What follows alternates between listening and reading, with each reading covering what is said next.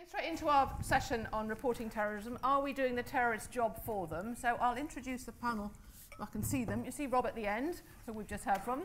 Simon Jenkins next to him, who has been editor, columnist, polemicist for I don't know how many different papers. Is there any paper you haven't worked for, Simon? But currently with The Guardian, which is the best paper of all. Well done for winding up there. And has some fairly trenchant views on policing and terrorism generally. Then Assistant Commissioner Mark Rowley, who was partly already introduced by Cressida Dick, who is also head of the National Counter-Terrorism Policing Unit. So we look forward to hearing your thoughts. James Stephenson, news editor from BBC News and Current Affairs, and Sarah Whitehead, head of Home News from Sky News, so some broadcasters as well. I'm going to ask the panel, first of all, just to say a few words of introduction to sort of, give us their views, and then we'll open it up for a more general discussion. So, Simon, you have the honour to kick us off. Okay, thank you very much, Jackie. I'd just make 2 points. The first is about the word terrorism.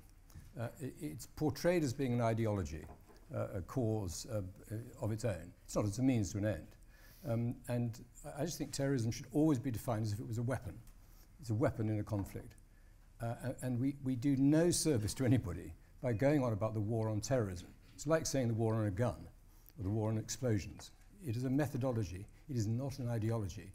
And so putting it in this special category and demonizing it in a peculiar way just leads to the wrong conclusions being drawn. The second point I'd make is just this. It is a peculiar weapon in that it's one that relies on us in the media for its effectiveness. No other weapon does so in quite the same way. Possibly the drone bomb does, but it is simply an act requiring a reaction, and it's the reaction that makes the act potent. Someone once said that terrorism is 5% explosion and 95% publicity, and we just got to see it that way, because I genuinely think as journalists we love the 5% because it's blood, guts and explosions and bangs, and we don't really worry about the 95%, which is us. Now the only question there is, what is our responsibility if that were the case? And I just do passionately believe that the press has a very, very serious responsibility in not over-reporting and in how they do report terrorist incidents. And I'm afraid every time I see it being reported, not least by people on the panel here, including possibly myself, I just think we are doing their job for them.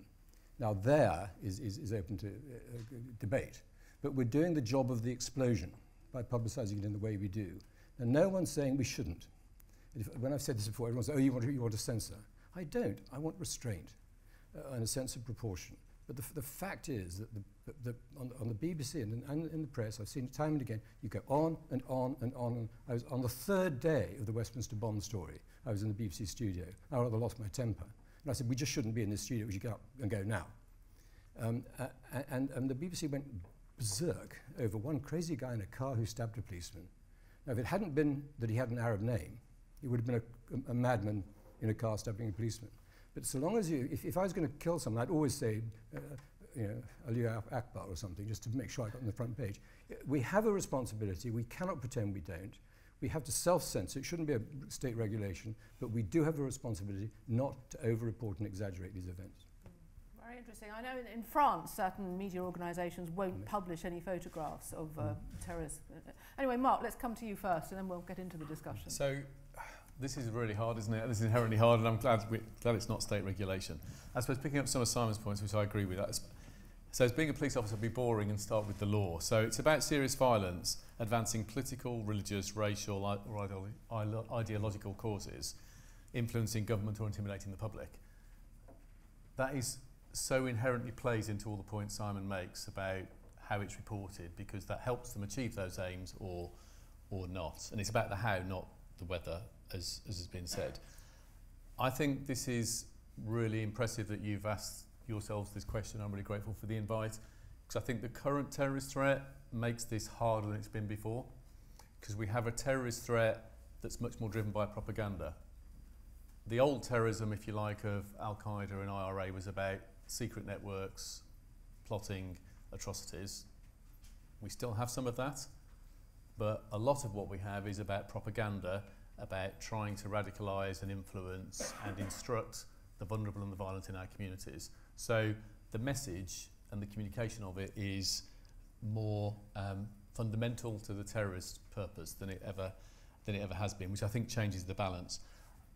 This year, I've stood outside Scotland Yard too many times. I've been really grateful for the partnership, particularly with the Crime Reporters Association, and a lot of careful reporting that hasn't got in the way of investigations. So I wanted to sort of thank them for that. But I do think there's some ways you could rein back what you do, but still report the news. I think there's some fine balances. I think Simon phrased it as well as anybody could do. I think there's some fine balance here. But if they're looking to influence, are you helping them influence, or are you reporting the story? I think it's a different approach. And there are some extreme cases. I think sometimes I see the AMAC news agency being quoted, which is basically ISIS's spokes organisation, which is, it's odd that mainstream organisations will quote them. And I sometimes see the instructions on how to commit terrorist attacks, which we work really hard to get off social media sites, being copied verbatim on mainstream media websites, which seems a bit dim, frankly. So I think there's a different balance to think about when terrorism is more than ever driven through propaganda. Interesting, thank you. James, is the BBC doing too much on terrorist attacks and terrorists?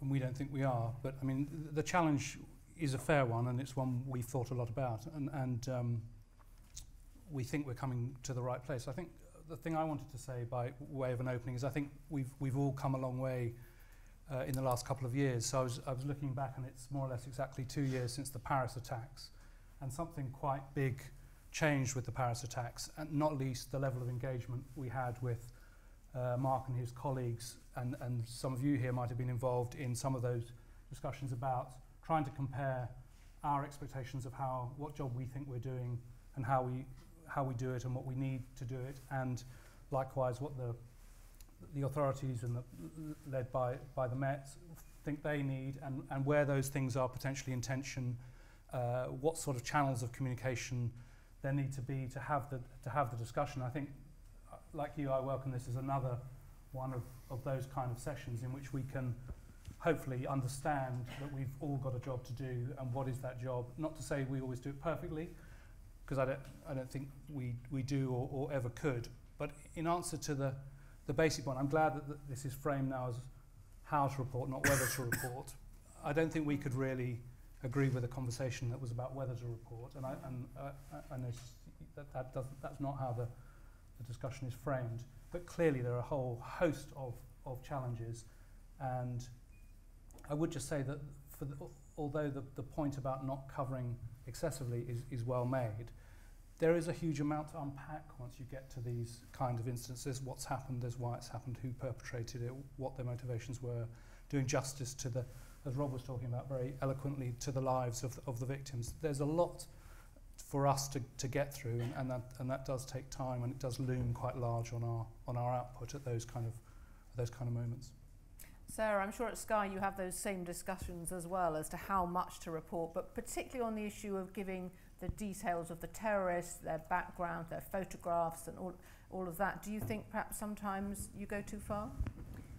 No, I don't, because we do have lots of discussion about it, and it's important for us to understand where this has come from and what it's about, and really try and actually talk about, maybe, not glorify them at all. This isn't about glorifying terrorists. I think Rob was incredibly eloquent on that. But it is about understanding where this is coming from and why, and I think that is incredibly important. I actually think there's another bit of this conversation which is actually up front, which is that we have attacks now in the UK, or events that happen, and we can all jump to a kind of, oh my God, this is a terror attack. We had Russell Square, we've had the Natural History Museum, we've had moments where actually it hasn't been terrorism, and we start to put these things on our websites, on our TV, and there's a really big discussion going on now about, are we over-egging those? Because at that point we haven't got a clue what it is. And one of the things that I'm really keen to continue to discuss, and we've really made huge strides with Mark and his colleagues, but actually is attempting to get guidance, getting guidance from the police if they can give it to us. I think for all of us is incredibly important, and I don't think we're still getting the guidance we need. It's not about absolutes. So we totally understand that the police cannot say, oh, we definitely know this is terror, definitely isn't. But actually we can frame all our reporting. We can frame the extent of our reporting. We can frame a whole lot of stuff with some guidance from the police, and we're still not getting enough. We have really professional home affairs, crime, whatever correspondents who have great relationships, and they just need to be trusted more, and we need more guidance which can influence how we report. Okay, I'm just going to put a couple of questions back. So, first of all, Mark, is it true that maybe you're not reacting quickly enough to give guidance to the press? And this is when the speculation starts, isn't it? People start to say, oh, it must have been a terrorist attack then. I mean, can you go quicker? Or are you essentially having to wait till you've got verification? Listen, we're not perfect any more than any of your organisations are, so we can always do it better. I'm sure we can do. I do think there's sort of the illustration of the things that haven't turned out to be terrorist attacks is actually quite a good illustration of this, that we have said very quickly, we're open-minded, we're not sure this may be terrorism, may not be, we're working on it. So we're working on the motive. We say that to your teams very quickly, and yet rather than holding back with nobody's sure at the moment, it could be a road traffic accident, let's just leave it at that for the minute, and then 12 hours later we'll say, yeah, definitely wasn't terrorism, or it was, in which case you can stand up. But actually it gets a... What's not a terrorist attack? Sorry? What is not a terrorist attack? So it hasn't got the motivation to influence government. It's about motive. It's about the motive. That's precisely my point. Which is why if has a driver lost control, or has a driver put their foot down deliberately to kill people in purpose, now normally within a few hours we can start to get some strong signals, which it is. But it may take a few hours. In some cases it's very obvious at the start. In some cases it's a few hours. And in those few hours you could say almost nothing other than there's a serious accident and police are dealing with it and they're open-minded to motive, or you can start to whip up this might be terrorism. And I think there's been a tendency for that momentum to start to build. And then when it isn't terrorism, we feel we've got to try and put the lid back on top of it. And it's sort of, rather than us being slightly more cautious, because even with those things that aren't committed by terrorists, they're just tragic accidents, almost we help the terrorist by creating a sense of foreboding. But quite often the problem is live news reports, isn't it? You've got your live news channel, you've got your reporter on the spot, and the studio anchor's going, so what is it, what is it? And so inevitably they start to speculate, don't they? Completely. And yet it's surely odd if you're not talking to someone at the scene, if it's a big incident. It's odd not to have anybody there. It's odd not to have anybody there, but sort of to be open-minded about the motive rather than sort of encouraging a sense of fear that this is probably terrorism, but the police haven't called it yet, which is how some of the reporting sometimes comes across, rather than being really cautious about Simon, it. Simon, I just want to come back to you on the point really that James and Sarah were making about, yes, they're not glorifying terrorism, but they're just giving people information that they would want to know about the backgrounds of whoever committed these acts. Well, I'm not quite sure where glory comes into this debate, but I just remain worried. Apparently, if some crazy guy goes down the street and shoots someone and doesn't say, Allah is great, he's not a terrorist. He's a killer. They're all killers to me. The decision we make is to turn a killer into something, frankly, which they think is glorifying them. They want martyrdom. And I don't think we've begun to get the language right here. I just don't. I almost sensed it in my own news organisations, almost begging this guy to say God is great. Because then we can smash everything. And even, I deeply respect what Manchester News did there. I just thought by day after day after day, we had news about Manchester hanging together, Manchester, all these wonderful things about Manchester, which is totally true and impressive. And I love Manchester, and I was impressed. I just thought that is just what they want. That is just what they want. And it's somehow or other not knowing where you draw the line. What is proportional about this? Rob, we don't really know what Salman Abedi wants. He didn't say anything, he just blew himself up. But I think he wanted people to be frightened.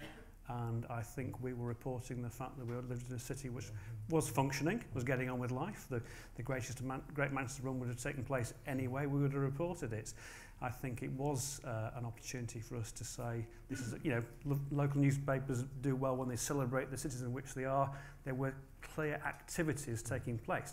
10,000 bees being tattooed is something that's happened because something has because of a tragedy.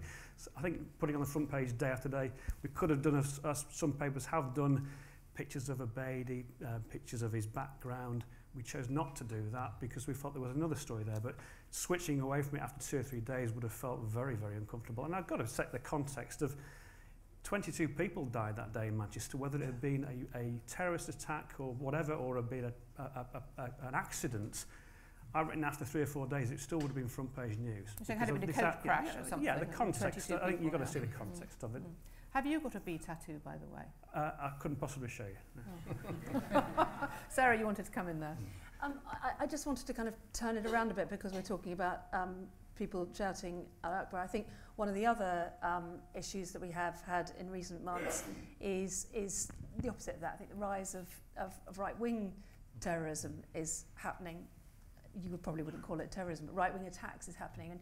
And I'm sure many people in this room had the same issue at the Finsbury Park mosque attack, where actually we arrived on the spot. We had people, and as the BBC did, particularly came in for a lot of attention at that mosque that night, where because we were not calling it terrorism, people, because it hadn't been proved that it was at that point, and the police hadn't said that it was, actually we came in for unbelievable aggression. It's a very aggressive people on the ground going, you know, just because it's not a Muslim who's done the attack, you're not calling it terrorism. And I think that that actually we need to remember that it's actually coming. It's all different sides here. It's a very, very different. It's a hugely complicated vista that we're looking at here. And I think that actually, if we just kind of focus on this word of kind of terrorism, not dealing with some of the real issues that are going on, which are how can we verify that it is, what actually is going on, what other things do we need to look at within the context of our reporting. You know, we're putting people's, if an incident's ongoing, are we we putting people's lives in danger? Are we being accurate? All of those questions. James, just before we throw it open, just your thoughts on sort of the definition, if you like, of terrorism. I mean, how do you decide what you call terrorism? And specifically in relation to the Finsbury Park. There's a whole another sort of, in a sense, another conversation about terminology, one which we're actively having within the organisation, and some of that is to the point that Sarah makes, is about are we applying the same standards in our language to different sorts of attacks, because sadly we're now getting what looks like a full palette of attacks, and so there's quite a lot of concern about that. The thing I wanted to return to, if I could, was about this. I know a lot of people feel that you shouldn't report on the perpetrators of these attacks, or you shouldn't that there's a danger of excessive reporting, but that's not something you would apply to crime reporting elsewhere. I mean, we certainly think, and it might be that it's not the focus that the Manchester Evening News wants to take, but we as a news organisation feel that it is part of our role to try and track down who that person was, what their links, in a way much as the authorities do, what their links were, how wide it goes, whether it was politically motivated. So we had teams in Libya trying to get to that family, establish what the rather complicated relationships were within factions fighting there. And I think whether we like it or not, and we probably don't, these things do connect to wider things going on in the Middle East and elsewhere. And we don't feel we can step away from that aspect of what we're looking at. But the question must be, so if their ambition is to advance a cause, political, ideological, racial, whatever, isn't the trick to try and find a way where you report the story without helping them advance the cause? I'm glad I don't have to answer that question, because that's really hard, but that's the fundamental challenge. Certainly, if we could do that, we would do that. I think that one thing we haven't really touched on yet is, we're in a work. We all know in other aspects of our work that we're now in this fully digital landscape. What we as news organisations choose to report or don't choose to report is not the totality of what the public receives. Yeah, 'cause you've got and so we are in a very different world now. And so of course we're responsible for what we publish and what we don't publish, but it's not as though we can. Even if we wanted to, we can't prevent the dissemination of this information. Yeah. And Rob, I think you just in a way we have in. we have to recognise a very unpalatable thing, which is a lot of these people are very smart about how modern open societies and their media work, and they know what will create impact. I think in terms of the likes of the Manchester bomber, it's the nature of news. You know, I'm staying with this story because it's my town, but quickly people moved. The fact moved on to Grenville and London, obviously, and that's right and proper. But I think sometimes we just want to deal with an issue and then move on. We actually wanted to have a really deep look at Abedi's life from the making of him, and we actually left it deliberately 3 months, and we commissioned a piece. One of my best reporters, Chris Osu, worked on for 3 months on one article. It was even longer than a Guardian long read. It was that long. And you know, it's half an hour of incredible journalism to read.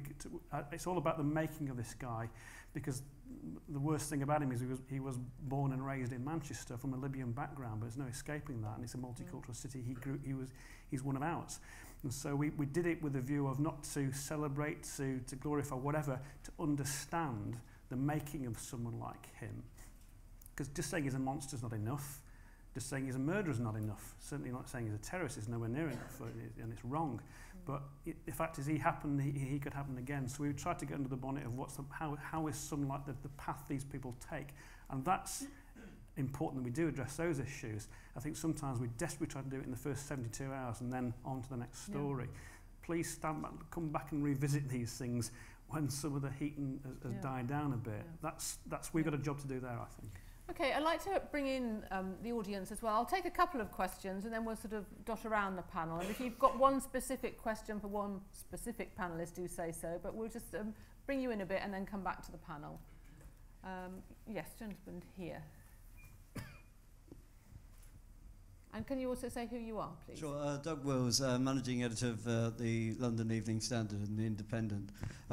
First of all, that was Rob, that was brilliant. Absolutely brilliant, and I think it's all welling up in admiration. With your night and our day, because the Evening Standard is during the day, we hit that absolute question of what do you report when it happens. BBC does it all the time, and the Sky is similar. And so the question is particularly to the Assistant Commissioner. We have to report something. We absolutely have to report it. In Manchester, London, the city wants to know what the hell has happened. We have to report something. Do you really feel that you cannot just give some information slightly quicker? And I know there was a terrific gathering at Hendon, which is hugely useful, but I know the frustration is still there. Even if we don't know, we believe events. It's so critical that we say something. Okay, that's a very specific question. So, Mark, would you like to take that now? I mean, I thought we gave a lot of information very quickly, and more quickly than we've done before, frankly, and did more briefings. I mean, we had a debrief after Westminster with some of the crime reporters, and they felt the one thing that was missing was some more background briefing. And after the London Bridge attack, we did do a background briefing for crime reporters. And I remember Fiona afterwards actually saying, their only criticism was we'd given them too much information, you didn't know which bit to use. It was something like that. But so we do recognise that you want that information. After London Bridge, frankly, we were quite quickly confident it was about those 3 individuals, and so the wider investigation was closing down, which made it possible to share information. The more live inquiries we've got, the more tricky it is to share material because of the legal processes we're tied in. So it's never going to be straightforward. We'll try and get as much out as possible, and we'll keep doing exercises and working with you about how we can give you more. But we have to feed a court process, we have to feed an inquest, and if we put stuff out there which trips up those legal processes, you amongst others will be on our back for messing up a process which brings somebody to justice. So that's what we're always wrestling with, and that's the challenge. But we're keen to keep working on it to give you the best site so you can do the best job at balancing the difficult things we're discussing. Can more of it be background and not on Twitter? So that's why we did background briefing with CRA, and we're keen to do that more often. Okay, another question. Yes, gentleman there in the middle. You're nearest to that microphone there. Hi, Jonathan from News Associates. I think there's a growing concern that terrorism as a phrase is becoming conflated with the Islam faith. Do you think it's time to sort of rethink the terms and language we're using to describe these attacks? Okay, thanks. We'll take another question before we come to the panel. You've had one already, so we'll go for the gentleman here. Can you wait for a mic and say who you are, please? Dan here, right at the front.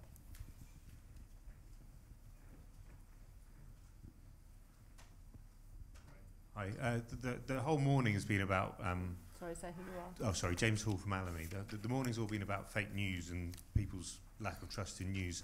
If we under-report a certain type of crime, does that not feed into people's fear of fake news and untrustworthy news? Yeah. Okay, well, let's take those two questions, and I'll sort of go around the panel again in order. So, Rob, would you like to start? In terms of terminology, I think I've tried to sort of emphasise in my presentation that first and foremost this was a murder attack, and I think it's important that we do understand first and foremost that people were killed, and the motivation is irrelevant. I think Simon's point is right. Terrorism is just a weapon. I think it's also important that we talk in terms of beyond just terror, the whole issue of hate crime. You know, wanting to hurt someone because they're different to you comes in many forms. I think we're addressing that in Manchester now with Greater Manchester Police, which actually recognise 10 different categories of hate crime, one of which is hating someone based on their culture or faith. It might be based on their appearance, their sexual orientation, gender identification. All these things matter. So it's important that we do, it's about us owning the debate, not the guy who sets off the bomb or drives a van down the road. So I think there is a conflation. You're absolutely right. But we can probably, we all remember from terrorism on this panel from years ago was associated with events in Ireland.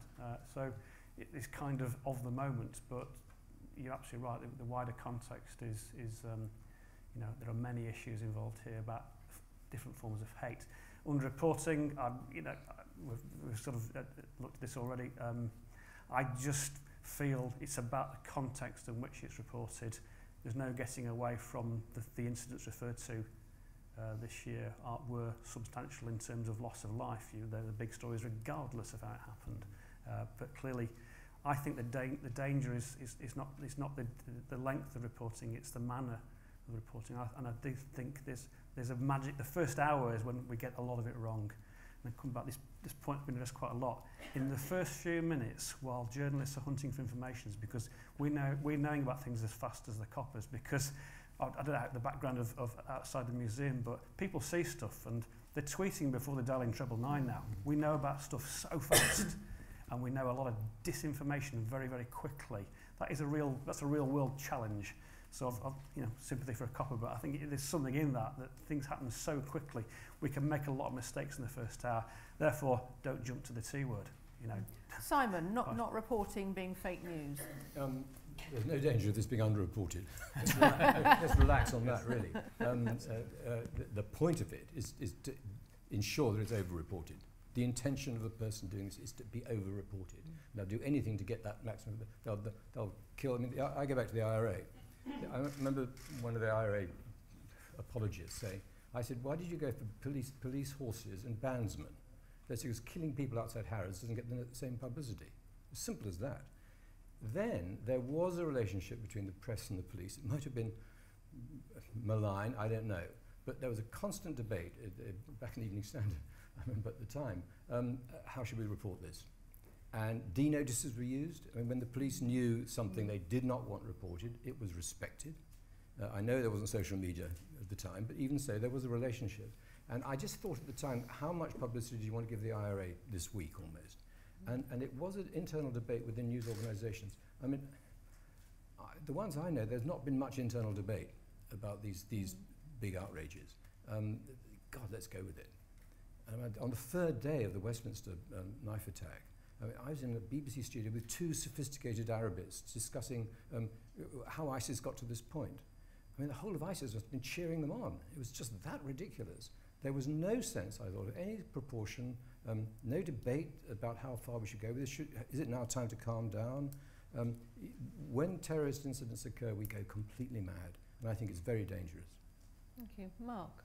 So the word terrorism, so being a sort of slightly predictable police officer, I rely on the law. And so our Parliament has defined exactly what terrorism is. I mean, it's a matter for yourselves whether you use the word terrorism as defined by Parliament or you use your own definitions as journalists. But that's the definition I work to. And they've created a whole set of extra offences and powers based on the fact, political judgment that Parliament's underscored for many years that terrorism is in some ways a more serious crime because it's an attack on society and values and those issues. So it does have a separate definition. It sort of straddles a whole range of beliefs. It's not about it's not defined about Islamist terrorism. It's about anybody, as I say, looking to pursue ideological or racial or political causes, etc. I think it's interesting this last year, so it's just over a year ago that the Home Secretary prescribed national action. So we have a prescribed terrorist group in this country who are white supremacist, neo-Nazi organisation, and there have been 2 groups of people charged with offences related to membership of those groups quite recently. So we're wrong to talk about the details of those cases, but I think it's sort of a challenge for yourselves about whether you've been even-handed at recognising those other risks to our communities. In terms of fake news and trust, these things aren't going to be over-reported. It's definitely, and I would never, as a police officer, say don't report these things. They're big events, and the public have a right to know and understand what's going on. Of course, they do. But as I say, how you need to think about how you do this as editors without helping the cause of those doing it. And so the fact that I can look on mainstream news websites and see direct lists of ISIS propaganda, I can see direct lists of detailed instructions on how best to conduct a truck attack. You don't need to be copying that material out. That's not necessary. You can report the generalities. You don't need to help them do their work, and you don't need to be quoting then their own propaganda team as if it's a sort of accredited news agency. James, come to the 2 questions, but also just want to ask, are you aware of D-notices still being used these days and observed or not? Yeah, they've got a slightly different name, but they still exist, and we make a judgment as to whether we're going to comply with them or not, and if they're a reasonable request, we look at them. What are they called now? They're called advisory DSMA notices. Thank you. Defence and Security Media Advisory Notices. Thank you. Right. Anyway, so on to the other questions. I'm happy to give way if you need no, more expertise on the panel. But the important thing is that those are a rarely used mechanism that's agreed that's about a significant risk to national security and life. It's if those were ever used as a sort of to contribute to the debate we're having today about what's the balance, then that would be overreaching. So they're used in very narrow circumstances. And often very time limited. Just exactly that. Yeah. Did you have thoughts on the matter of conflating terrorism with Islam? Yes, I think the point made about language is a good one, and it's one that we look at across the range of our output, and we are wrestling with the questions that you touch on about many of which came into very sharp relief with the murder of Joe Cox and the events since then. But yes, we are alive to those issues. Also, sort of on the territory of language, I think it's worth saying that we take very seriously and attribute to the authorities the language they're using. So when you start to use terminology, we start to report that, not because we're subcontracting our own editorial judgment, but because that's a very important part of the reporting out of whether or not it's regarded. When you appear outside Scotland Yard and talk, those words are a big building block of our coverage, and to the point we touched on earlier, the earlier they come, the more you can say, understanding the constraints on you, the more that helps us convey to the audience the magnitude of what's happening. Thank you, Sarah. It goes back to my first point, really, which is that because we do attribute that language and do exactly the same, that guidance, that language, some absolutes is absolutely key, and in those first hours, you're right, Rob, that is where you're in the greatest danger, because you don't know what's going on, and you've got to remain sure, firm, definite, and ultimately accurate. Otherwise, people lose trust and don't believe you at a later date. So it's really, really difficult, and it's a massive challenge, but it's something that we kind of all wrestle with all the time. And as far as we have to report these events. There's no question about reporting these events to us. They are massive events, and it would be very odd if we didn't, and then nobody would trust us ever. I think there's a difference between not reporting and then doing a lot on the terrace. I am thinking of the French example, and I'm wondering if any of you in the audience would support doing what I think it's Le Monde and various other media outlets have said they will not publish photographs, for example, of terrorists. Does anyone in the audience think that is a good idea and should be adopted here?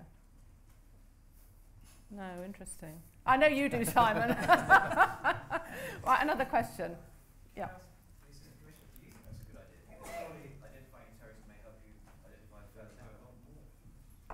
So there will be occasions where, I know, if we're trying to hunt somebody down and we haven't been able to find them through our normal tactics, that we may want to put their photo out there.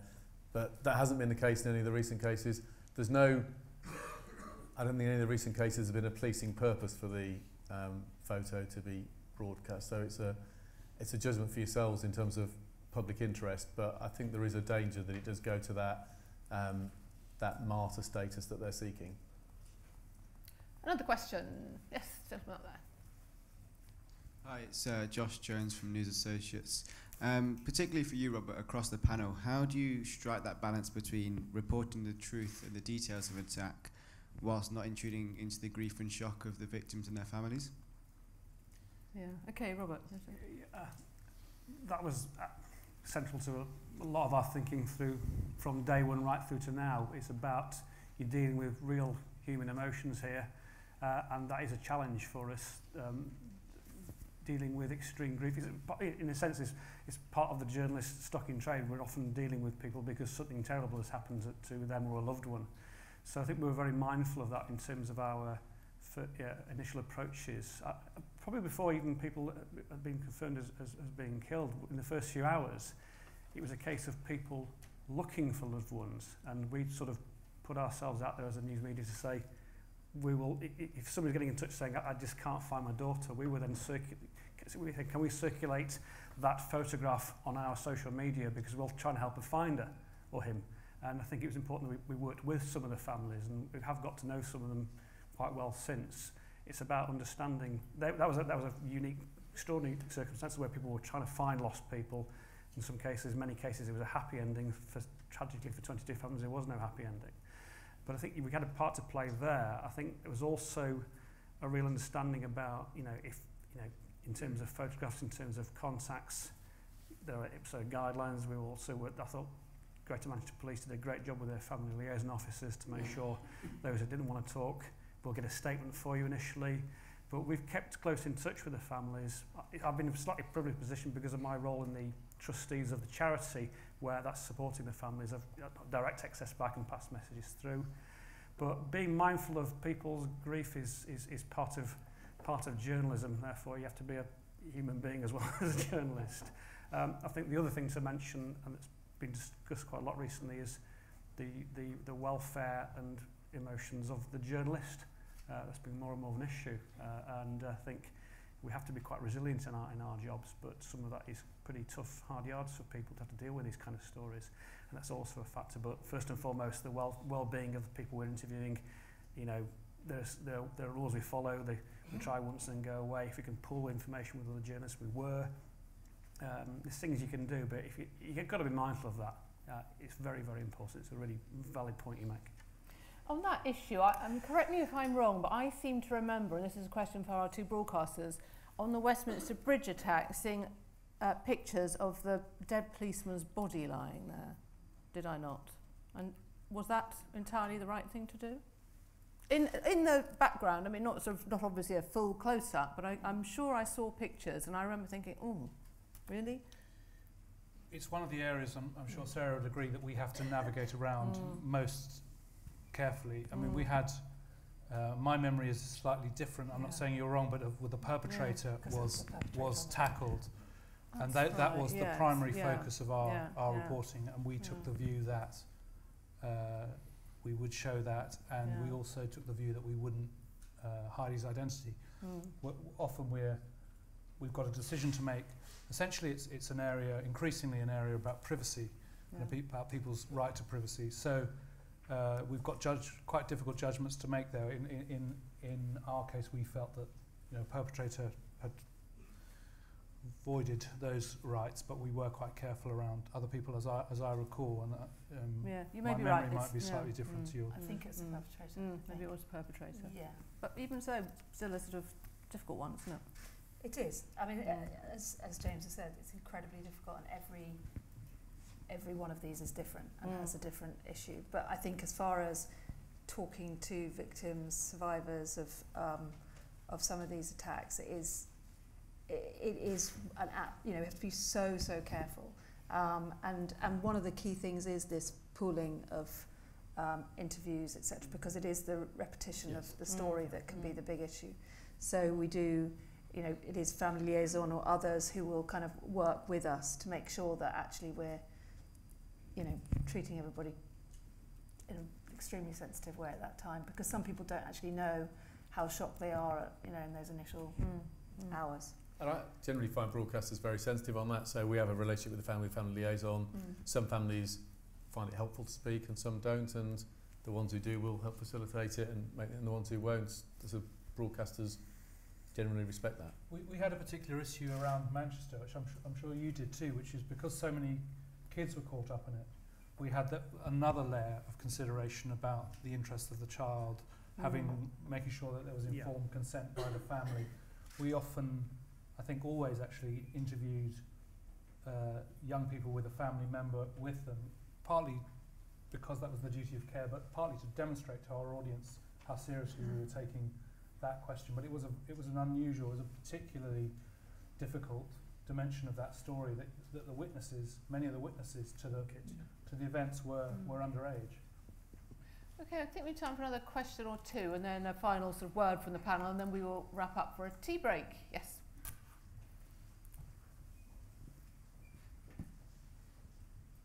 Hi, I'm Matthew Moore from the Times. This is a question more for the Assistant Commissioner.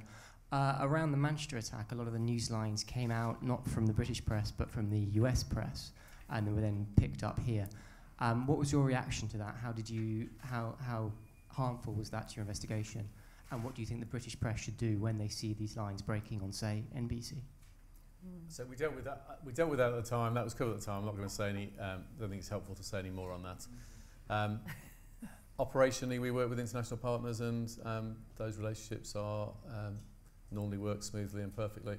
I think in terms of the difficult question you generally face, where you're rushing behind a story and something comes out from another corner of the world, whether it's literally, whether it's a sort of another jurisdiction or whether it's just something on social media, I would just appreciate the engagement with us. I mean, there was some really constructive conversations on one of the attacks this year. I think it was Westminster, where we asked journalists to give us about 24 hours where we were making some urgent inquiries, even before putting the name out that you had identified yourselves, and you respected that, and that was very helpful. So I think it's about engagement. If something comes out from another source, is even if you're really confident in it, if it's not penetrating, if it's not already out there penetrating British society clearly, liaising with us, if that getting more widely known is going to undermine our investigation for the next few hours, then it's helpful to have that conversation. Another question. A final question. Yes. Hi, I'd just like to raise a wider issue, really, not just about terror reporting, but that Sarah picked up on. Oh, sorry, yeah, David Bartlett, editor of Cambridge News. And I think every editor in this room would share my frustration that out of hours, police can be really hard to get hold of. So it might not be a terrorist attack that's breaking, but there might be a big sort of police incident that happens, and budgets are so that press officers are, really, the hours they operate are really narrow. So that issue of guidance is crucial to something to us when there is a voracious appetite for people. They want to know what's happening, and we can't do our jobs because we can't get the information from the police. And I think that's something that's a wider issue, not just about terror reporting, but it applies to lots of other things. And burglaries as well. I can't speak for Cambridgeshire, but I mean, in the Met we're sort of big enough to have the sort of economies of scale, so there's someone 24/7 in the newsroom. So in London, any sort of national stories that have got a London footprint, you can always get an answer. Right, I just want to come for a final word from all the panellists. Simon, you've been the one who's been the most provocative and perhaps not the most supported here, would you say? There's nothing to make you more unpopular than to preach restraint to the press. I just on the last point, it's quite interesting. If you look at the way in which the system responds to this general topic, I'm quite shocked in London, I have to say, at the amount of police resources directed to what's called counter-terrorism. I know it's your budget. But I mean, you can walk through Westminster and you will probably count 100 policemen. You can walk through Kilburn, you won't see one. How many people get killed in Westminster versus Kilburn? It is, and it's the consequence of the publicity we give these events. It really is. And it doesn't just drive police resources and police response. The law says, I think it seek to undermine our values and liberties or something. That sort of influence government, intimidate the public. Right, that's right. What is the government's response to the hysteria that surrounds terrorist incidents? It's to restrict our liberties and values. And we kind of it both ways. I mean, we are being hypocritical in saying the police have got to do something to stop these terrible things occurring. Tiny number of people, I'm afraid, get killed in terrorist attacks. They do get killed, but it's a tiny number compared to crime, all sorts of other evils that are going on. But the response to it is so hysterical, politically and publicly, that they do exactly what the terrorists want. They want you to have your values restrained, they want your liberties curtailed, you want to blame ordinary, respectful Muslims and persuade them to come and join us. All these things are terribly predictable and simple. We seem unable to address it. We just are unable to address it. And the consequence of that, I think, is that you have a feeling. I mean, social media, which I think is the big problem, rather the press, frankly, we're dead responsible compared to what the social media put out. And the big debate, as I know now, is among social media organisers as to what they should be doing. And they're in the wilder shores of the jungle here. But I just repeat what I said at the beginning. We haven't yet got the language or the terms of engagement for this debate. Because I think at the moment we're genuinely driving the sorts of liberties that we really care about, the values we really care about, to the extreme because of our overreaction to these terrorist incidents. Sarah, I'm going to ask you to respond to that. I'm actually not going to respond to that. I'm going to respond to something else. Go on then. I'm going to go back to the point that of actually our reporting, our actual reporting of these events is we have to get it right. And while I do think that our relations with the police have really moved fantastically, there have been a number of things that really have shifted our relationships over the last couple of years. We still are not getting the guidance that we need at the right time, and there is a feeling, I think, for people who are on the ground, whether it's in crime or in terrorism, that actually we're still not being treated as kind of responsible professionals and being talked to in a way that gives us guidance, that enables us not to talk facts, we understand that, but to sort of shift our reporting. You know, this actually doesn't look like we're still working it out, but we actually don't think this is a terror attack. Okay, fine. We'll probably come off it a bit more than if we were. Actually, we are really worried about it. We are working flat out, etc. It's about levels of guidance, which Mark, you do give, but it's actually the people who work with you who need to feel empowered to do that a bit more. And I would implore, and I hope I'm supported by people in this room who actually are, feet on the ground at the moment, that are Home Affairs, crime correspondents who have those particular relationships are treated in a different way and not told to get their information off Twitter. That would be my final comment. Mark, I'm going to let you have the final word. James, I wonder if you would like to respond to Simon's point about the fact that we are, in a way, playing the terrorist game by reporting, and then we get more police at Westminster. And is it the BBC's job, I suppose, in any way to join that debate, or do you not see it as part of the sort of discussion you need to have? It's definitely part of our role to facilitate those kind of debates, and I think we do that. I think we've been talking today more about the primary reporting than some of the discussion, debate type programming that we also do. I mean, I think that the essence of it, and it perhaps speaks to a couple of the points made earlier, we feel we have an audience to serve. Licence payers' money we're given to us for a purpose, to tell them about what's going on in the world, good and bad. There's clearly a difficulty, which is some of these actors know how that system works, and they are very good at working an open society and its media, and that gives us a lot of pause for thought. I guess we're at the kind of terrain of this debate is what do you then do about that? But I don't think the answer could be, and I don't think it's being suggested, not report these things. I actually don't think it's not to report them prominently and not to deal with the various aspects. I mean, we haven't even talked about the question of where there's a suggestion, you know, it comes up each time, doesn't it? Was this person on a radar? What, you know, all of that.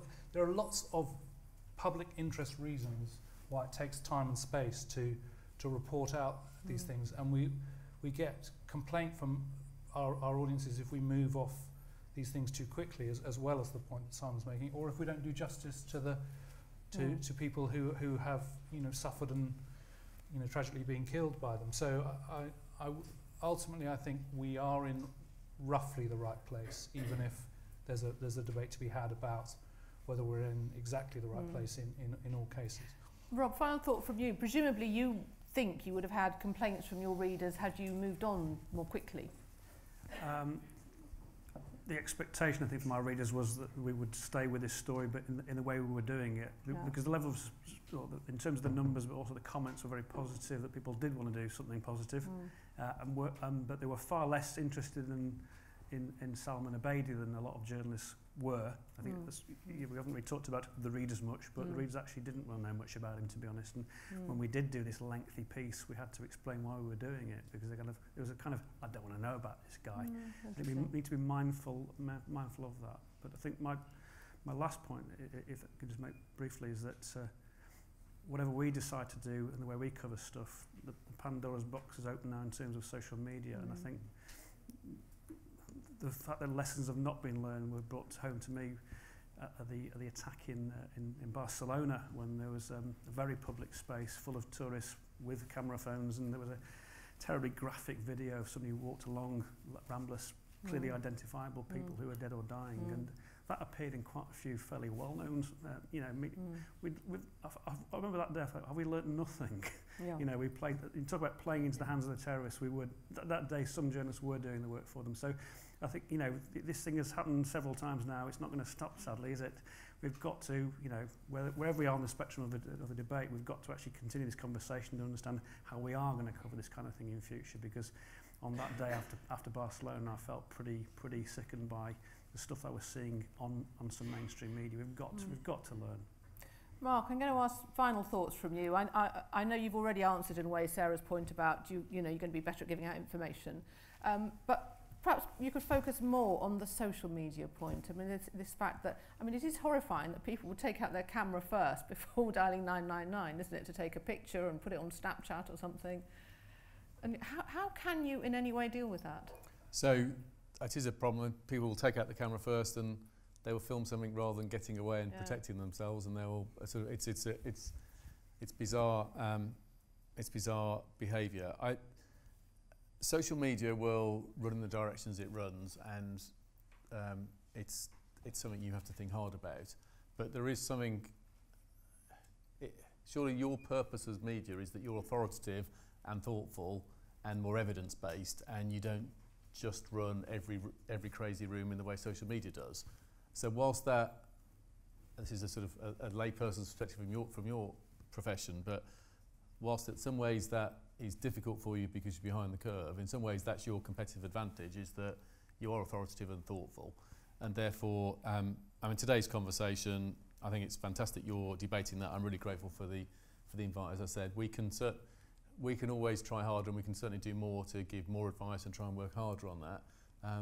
And I think as the threat has changed and it's become increasingly about propaganda, reflecting some of the things Simon says, I do think you can sometimes think a bit about the balance of what you put out there. So you tell the story, but you don't help somebody become the martyr that they sought to become. Right, it's 4 o'clock, it's time for tea. Thank you all very much to the panel. It's been a really interesting discussion. And thank you for listening.